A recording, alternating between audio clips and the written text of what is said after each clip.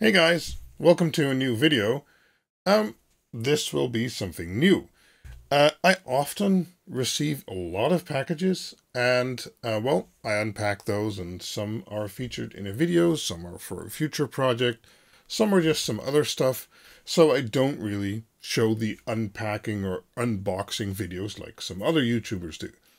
So I again received a lot of packages and it was like, I don't have any of my projects ready that take a lot more time to present to you. For instance, I'm doing all kinds of IP camera tests right now, stuff like that. And, well, I'd still like to share a video with you guys. So I asked on my Discord what people would think about doing a unboxing video of, like, the packages I received. And that was an overwhelming yes. So this will be the first iteration of that. It will probably be a little bit ghetto. As you can see, the IP camera hanging here. That's one of my 2019 models with 4K 30 FPS and a zoom lens. It's not the same as a dedicated camera like that one, but I hope it's good enough for a top-down view and some other stuff. I'll zoom into the camera. And, well, first thing is this little tool.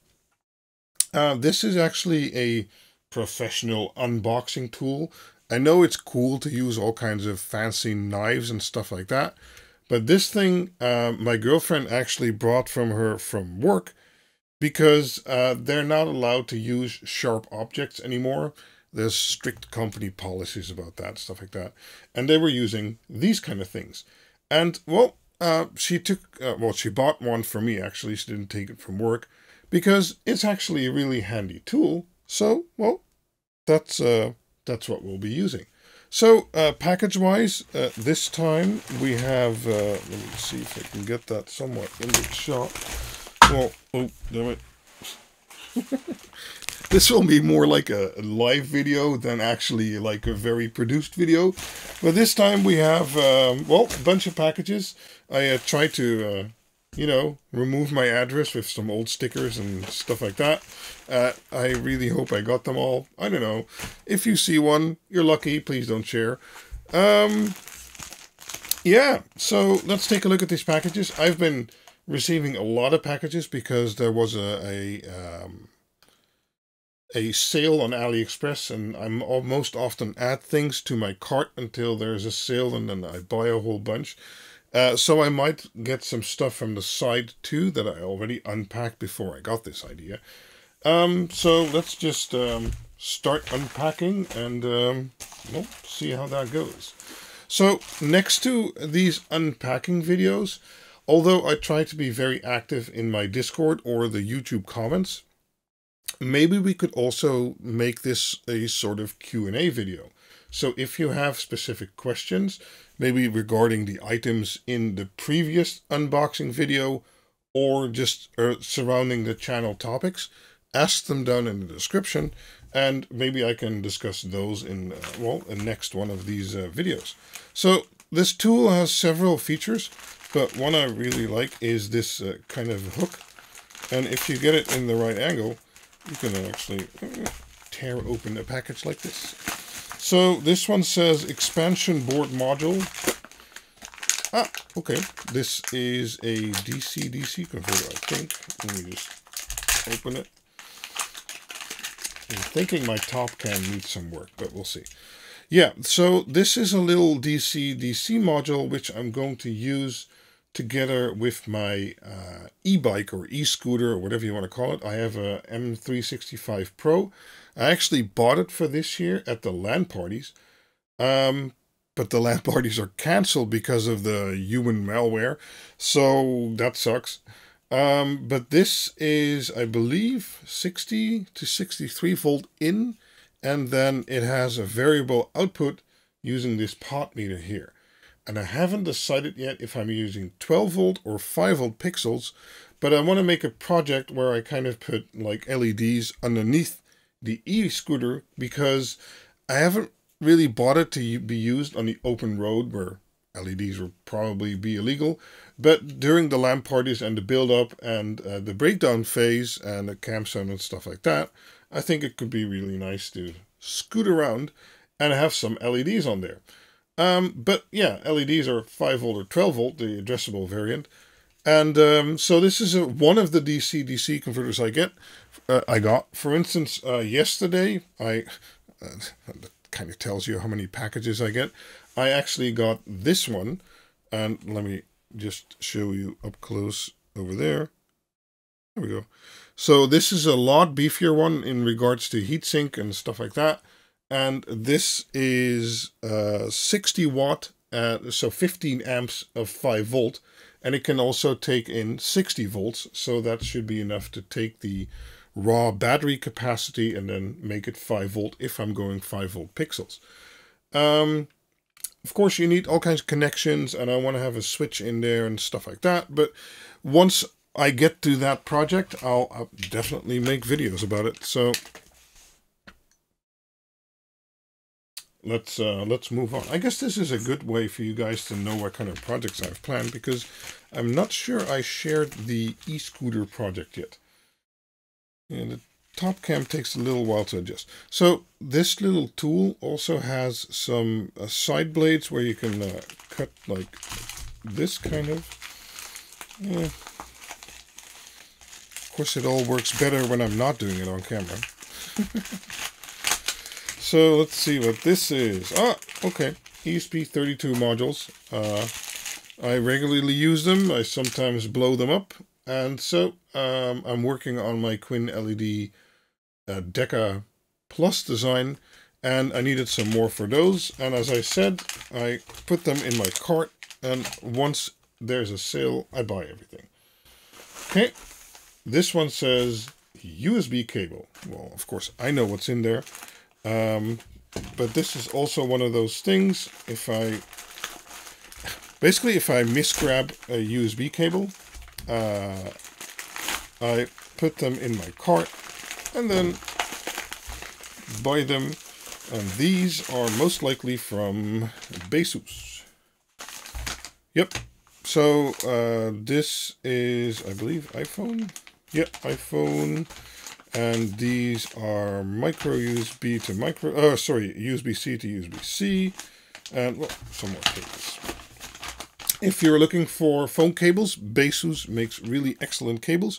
And actually, I use these together with the Ulxum, I believe it was Ulxum, yeah, 12-port charger. And for when there's a large social gathering, I'll have that charger out. And I'll use some of these smaller cables, or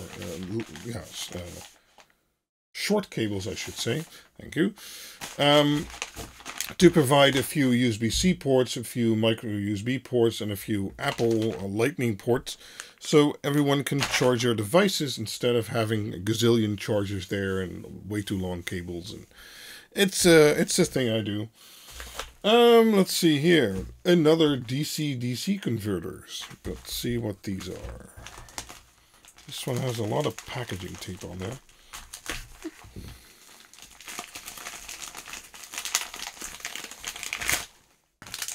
Oh, okay. This is another one. So this one is a 5 volt to 72 volt in, and then 12 volt 1 amp out. What would I buy 1 amp out? Not sure why I bought this one. Sometimes I forget. Yeah. Well, let's get it out of the packaging. Okay. I am not sure what project I bought this for anymore. Yeah. Well, I'll figure it out later. Oh, this one came with DHL today, and I'm really wondering what's inside of it. So let's check it out. If you guys have any tips for me, as I said, this is my first Aliexpress haul, unboxing, future projects, whatever I'm doing video. Give me tips in the description. What the hell is this? Oh, I remember buying this. Yeah, this is my phone. I don't have a wallet anymore. I haven't had one for years. And I basically keep my cards and stuff like that in a phone wallet like this one. And There's some other instances, like a hospital or a shopping brand or whatever, that also give you cards, and I can't really carry them in that case. I know you can digitize them, but that also doesn't always work when there's a chip in there and stuff like that. So I was looking at cases where I could put those cards. So I got this one, and they actually sent it using DHL. I mean, why would they do that? Anyway, that's fine. I don't have to pay for that. I also got this one in the mail earlier. So this has a little bit of slots here, and then it has this this little mechanism to get the cards out, because I didn't know what I would have liked. So yeah, little card wallet. This one's actually feels really high quality. So that's nice. And you can just put the cards in here. I believe you can put 2 per slot. And then you just have a little card carrier. I'll try and make sure that everything that's featured in this video will be listed in the description. Let's take a look at this one. If my camera adjusts, there we go. This one says LED strip, and it has suspicious tape over it, like it was opened before. Maybe it was inspected by the government, who knows. Let's just get this open in a not very pretty way. But it felt like it was really packed in there. Okay. Yeah, well, more packaging tape.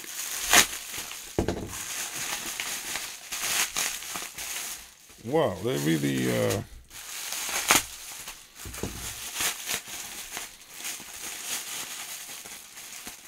I'm getting there. But no, not yet. Yeah, okay. Get that out of the way. Throw this over here. My trash pile is getting too big. Have to sort the trash, so I can't just throw it in the generic trash. This is all plastic. Okay, LED strip. Let's see what we have here.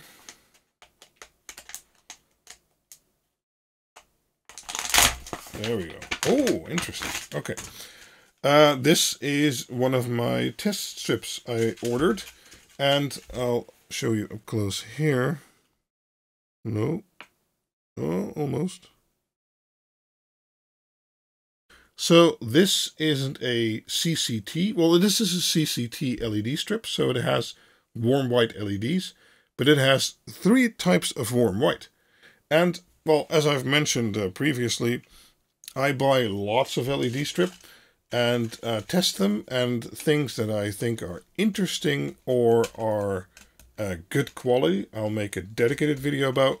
Others I might list on my website, or well, I won't do anything with if I don't like it. So the website I'm talking about, QuinLED.info, I have lots of recommendations on there for which LED strip to buy. For instance, one of the things that came earlier this week, this is a BTF 2815 strip, but I featured one of theirs before, which had WS2815 chips. This one is the BTF version of that. It's slightly cheaper, but it has a different chip on it, and they basically produce the strip themselves. So I produced my power measurement chart in one of my previous videos, and I'm going to subject this one to the same tests and then add them to the chart, and we'll see how these are different. And although it says voltage 12 volt over there, on the specs page, they list that this will take 24 volts. Now that's interesting, and that is certainly something we'll test once the regular tests are done. But that will probably be a separate video, as this one might be if I like the CRI value and, well, it basically does okay, or well enough at least. Cool, yeah. Yep, so 3 channels of white, and if you're into mixing and having different colors or sunrise effects and stuff like that, that might be interesting for you. It's analog strip, by the way, not digital. Okay, well, we have 1 package left, and it's pretty heavy. So let's see what that is about. Oh, it's again sealed. I'm not sure you can see that, but it was opened before. Has the government been inspecting my packages? Well, probably. I get so many packages from China. They must think I'm building something. Well, I am often building something, so they wouldn't even be wrong. Anyway. Ah, cool. Okay. I've been waiting for this one. Let's get that out of the packaging. Oh, okay. They shrink wrapped it. Damn. Oh, nice. Let's get that out. So I'm planning on doing an upcoming video about LED cabling. And instead of just telling you what cable to get and stuff like that, LED cabling is actually quite a complex topic to start with. Once you figure it out, it's not that complex anymore, but I can understand why it's daunting for a lot of people to figure out what kind of cable they need for their projects. But next to the diameter of their cable and how much copper there should be in there and stuff like that, one other thing that's often overlooked, including by me, is the aesthetics. So you have your controller and you have your LED lights, and well, you want it to look nice because often the cable might be visible. So what we have here, and let me zoom in a little bit again, is basically braided cable, and this is a 3-strand variety. So there's 3 0.75 millimeter cables in there. I believe that's AWG 18. Not 100% sure, but this would be suitable for digital LED strips, so addressable LEDs, because it has 3 conductors in there instead of 2. Now, prior this week, well, I got this cable too. Oh wow, that looks a bit horrible on that camera. Let me show you over here again. So this is a 2-conductor cable, also 0.75 millimeter, so AWG 18, I believe, 18 gauge. And this is purple and yellow. Just, you know, I had to find some colors and I thought those were nice and funky.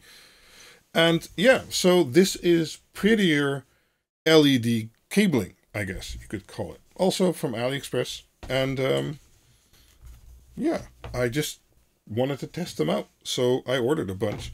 And if I like it and I can find a good use for them or a good showcase, I will probably make a dedicated video about these. But again, as I said, everything I've shown will be in the description.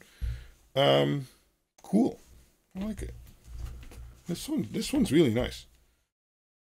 They even have variants that look like old rope or pendant light rope and stuff like that. So cool. Okay.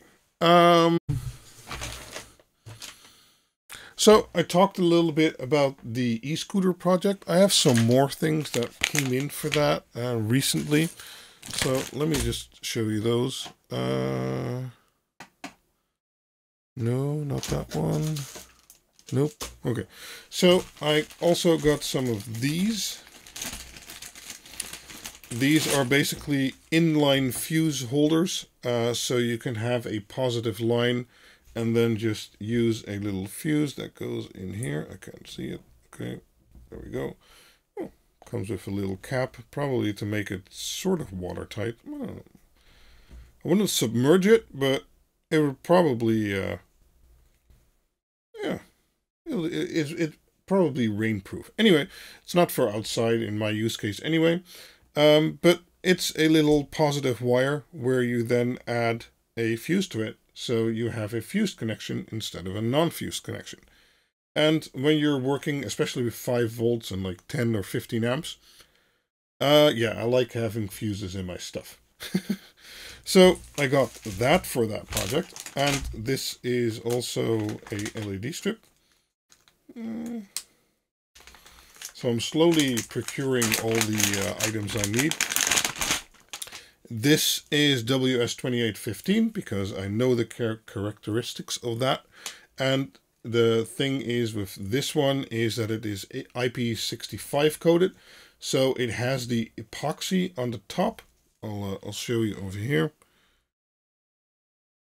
Nope. Yeah, so it has the epoxy coating on the top instead of being a bare LED. Yeah, I guess I can show you from this one. Moving all the cameras and stuff, you know. So that's a bare LED, and this is IP65 coated, so it has the epoxy on top. And if I'm putting this on an e-scooter, well, if I would ever drive it outside or it would get wet, well, without any protection on there, well, it would short out the LEDs and probably the fuse, which I have these things for, would pop. But with the epoxy coating on there, it's coated and the rain, well, won't damage it that quickly. It's not fully weatherproofed like a silicone-sealed version, but that has its own downsides like no cooling and stuff like that. So I went for the epoxy version. Okay, I have no clue how long I've been recording. Well, I have because I just looked. It is 21 minutes. I'm probably going to edit this down a little bit, but yeah. Unboxing stuff I buy for my projects from Aliexpress or Banggood or Amazon or any other shop, actually. Let me know what you think about these kind of videos. They're probably going to be a bit long, as I said. If you have questions for the next video you'd like me to discuss, let me know.